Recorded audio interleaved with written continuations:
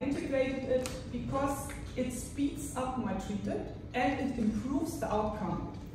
And it is special. So there are a lot of clinics, they do tattoo treatments, but we are the only ones who integrate the AWT in the tattoo laser treatment. So for those of you who are not familiar with tattoo treatment, it's the picolaser that shoots on the skin, disrupts the color, and then you see this immediate whitening effect. And the whitening effect comes because of the explosion vacuoles, there's vacuole formation, and this shows as white. And when you have the white, the color, what is still in the skin, is covered up. It is like the neutral color of tattoo laser, so I cannot hit the color anymore. So there's the moment you have the whitening, the treatment is over for this moment.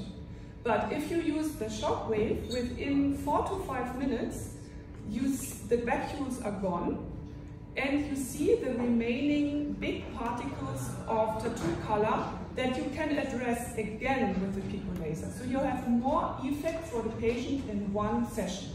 My notes, 2 minutes, go back into the room and do the second step of picolaser. So that makes it a fast treatment. So for me, it's a 15 minutes treatment with just a very short interruption. And it's a reasonable interruption because AWT has its sense also in transport of the color particles, and it is also a relief moment for the patient because it's a different sensation.